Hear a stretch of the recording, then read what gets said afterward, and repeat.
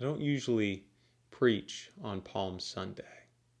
I was taught at seminary that the gospel readings we hear this day speak for themselves. I often believe that to be true. And as I thought about passing over this Sunday and focusing my homiletical efforts on Good Friday and Easter, I kept being pulled back. Wait, there's a message here. It needs some commentary. If you're Episcopalian, you know this story. You know this Sunday. We begin our service with the triumphal entry into Jerusalem. Clouds are lining the streets, welcoming a prophet like one whom they had never seen before. The crowds were massive. They were chanting. They were throwing their cloaks and their branches before Jesus. They were enamored with the possibility that the long-awaited Messiah was coming right before them.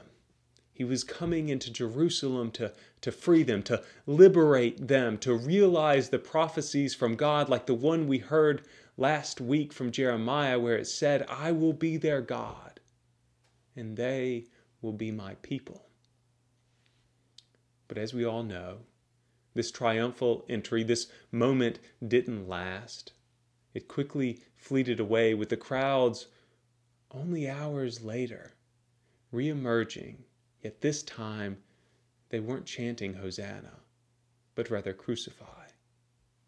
Crucify.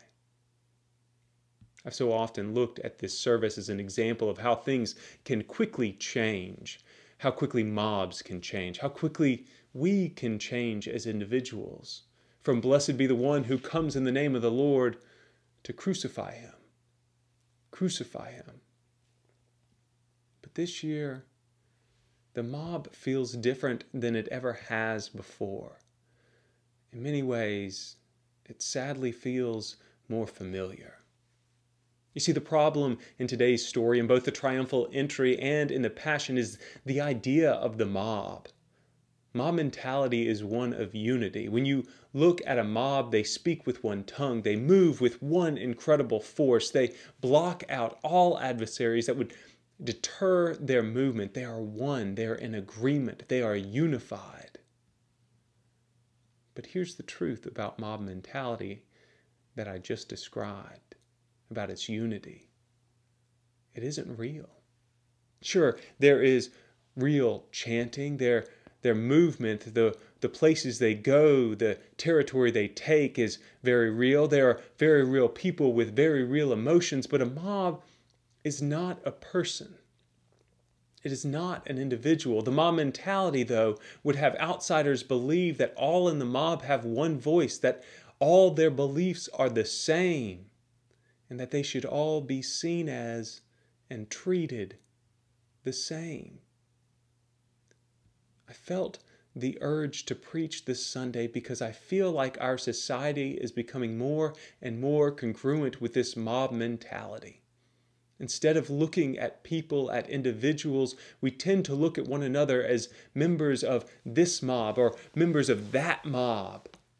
Throughout this pandemic, two things have happened. We have been separated from one another.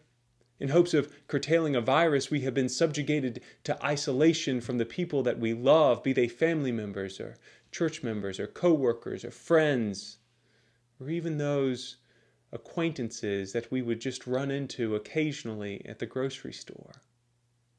And instead, so many of us have been isolated in our homes, watching or reading the news where some individual we never met is informing us about yet another mob breaking into our country, seeking to destroy our traditions, our values, those things that we love. You know them. The mob of people who refuse to wear masks, or the mob of people who ridicule the people who do wear masks, or the mob of Democrats breaking down all remnants of capitalism, or the mob of Republicans who would do anything to preserve their wealth, or the mob of black people who want white people to finally get what they deserve, or the mob of straight white men who will stop at nothing until their race or their sexuality or their masculinity is seen not only as superior, but everything else trash beneath it. This might sound shocking coming from this room, this church. But should it really? Because these are echoes, these are sound bites that are echoed daily in the news, in social media, in the shows and the movies we watch, and sadly, even now from our friends and family members. And so I believe it needs to be said here, in this place, if only to say with all the power and authority you see vested in the church or in my collar or in this holy institution, that these words, these thoughts about one another, they're not true. These lies that we have been told are not real. I'm not trying to say that there is not racism in this world, that there's not xenophobia in this world, or that there are not true political differences in our country. Those things are real. But the sound bites we are fed from the mob only tell part of the story.